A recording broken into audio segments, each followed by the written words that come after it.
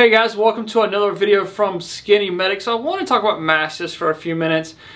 Take the political side, take your beliefs out of it just for a few minutes if you don't mind. And masks are important to have, okay, for being around sick people. I'll say that. They do have some effect on spreading germs and keeping them contained, okay? So beyond that, so I think having masks around for sick people is important. There's a few different choices you have. You have like this mask here, which is like a surgical mask, they call them, but it doesn't fit around, it doesn't make a seal. So you have here, and boom. So you can adjust here, but you still have openings. So if I cough, it does help protect the germs from spreading, going out, and then it does have some protection of viruses and germs and that stuff coming in, okay? Some protection. It's kind of what like Prep Medic said on our podcast, is this is not 100% the end all be all, but this versus keeping away from sick people, isolating sick people is important. So it's kind of a layer effect. So these do help some, but then being away from sick people, maybe just people has the flu, has a nasty bug you don't want to get, then these help. The question I get a lot is, what's the difference between an N95 mask and a KN95 mask? It's complicated, but I can make it simple, I think. Basically, the N95 is what is our standards here in America they have to meet. They block out 95% of 0.3 microns, so that's where we get ours. It's about pressure too on the face, things like that. The KN95 is the Chinese standard, okay? So if you look at the data, you can just Google it and there's a chart that pops up. But basically the US has stricter standards of what makes N95 mask.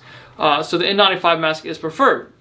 So I say that to say this, that we have US made in Texas N95 mask at medicalgearoutfitters.com. I'm super pumped about that. We had the Dynarex, which are made in China, like most medical supplies are, and we sold out of them. Boom. As soon as this pandemic started, we were gone. But now we have a source for US made N95 mask. So it has the metal shield here.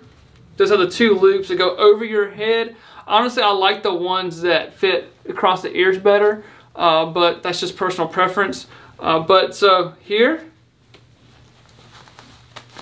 and then boom. So you can cross it up however you want to, but it's got a nice seal here. So boom.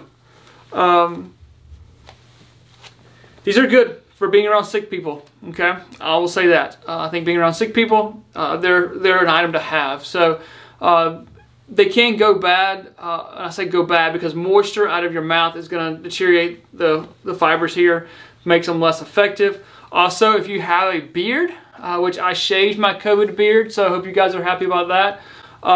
These do not make a seal. So if they don't make a seal on your face, then all those little bitty particles are coming in. So they're less effective.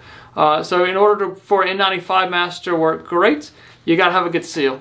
So hope this video helps a little bit. And like I said, I'm being honest, I wanted to show you guys the US made N95 mask. I think the majority of you guys are going to be super pumped about that as well. So I'll put a link down below if you'd like to purchase them. So thank you guys for watching. You never know when you'll be the first responder. Remember, you need the right gear and the right training.